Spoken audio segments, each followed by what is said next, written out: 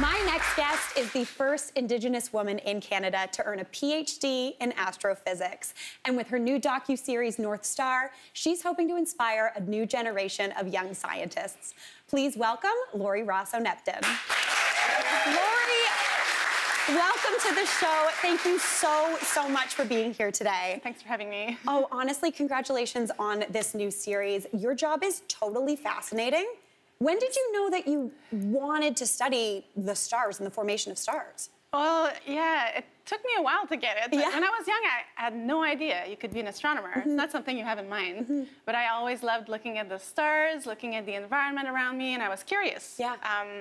So when I had to pick a science, because I was a scientist, that's for sure, I decided to study physics and astronomy, and that's when it started at the university. That's amazing. So you weren't, that's the thing, going to school and finding these new things that you never really thought were jobs. Yep. And all of a sudden you're opened up to this literal whole universe. Yeah, totally. of information and things in science. That is so amazing and so cool. Now, in your series, you talk about how you love sci-fi.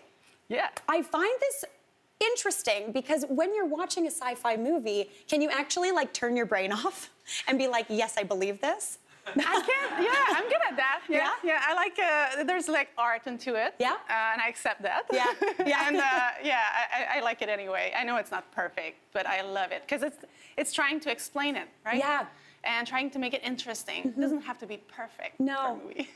That's the thing, it opens it up, I think, even to the broader kind of community and people who aren't maybe science-based, but they can kind of explore and learn more. Totally, and science can look a little bit magic, and I think we need to keep that. Oh, 100%, I agree. Well, you were just telling me you recently relocated to Toronto. Yes, I am. But prior to that, you lived in Hawaii because you were working on the Canada-France-Hawaii telescope. Yes. And doing research, and that's what this series is documenting as well. Yep. So tell us more about that project. Yeah, so I arrived in Hawaii following an instrument. It's something we put on the telescope to look at the sky. And we built it in Canada. It's a Canada product. That's amazing. Canadian product. And we put it on the telescope there and help people from everywhere on the planet to use it. And myself, I'm an astronomer, so I do science also with it. I built a project that is called Signals. It's studying star-forming regions, so areas in galaxy that are actively forming new stars. And we're looking at that in the nearby universe and trying to understand this process. I can't even, like, I think my brain just, I can't even start to fathom where you even start with a project like that. Yeah, yeah. Well, for me, it's starting by building something that helps you to do it, and then actively looking at the sky and trying to understand what you observe. Yeah. That's amazing.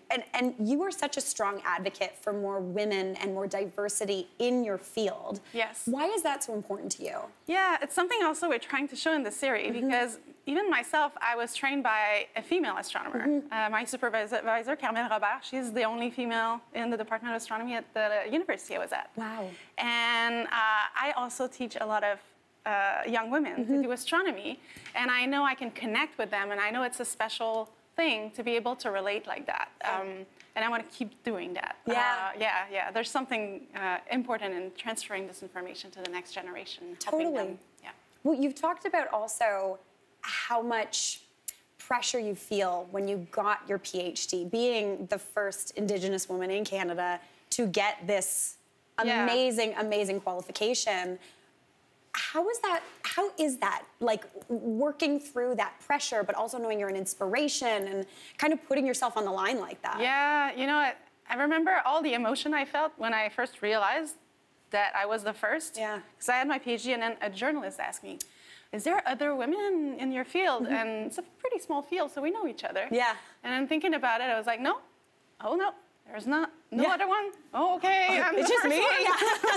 So I got confused, and then like, scared, sad, a little bit of everything at the same time. And then I thought, it shouldn't be like that. There should have been more women before me, and we have to change this. So I feel like I have this responsibility to make things better for the next generation. Yeah.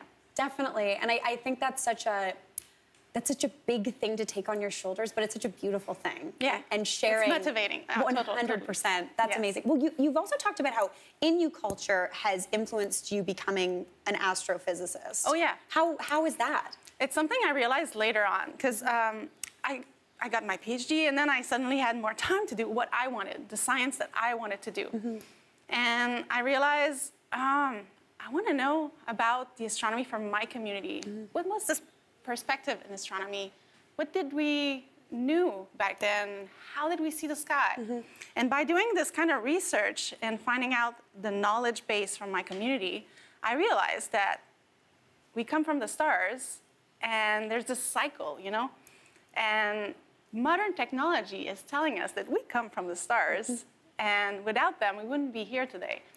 So I realized that maybe it's my subconscious, I don't know, but I ended up studying something that is very dear to my community.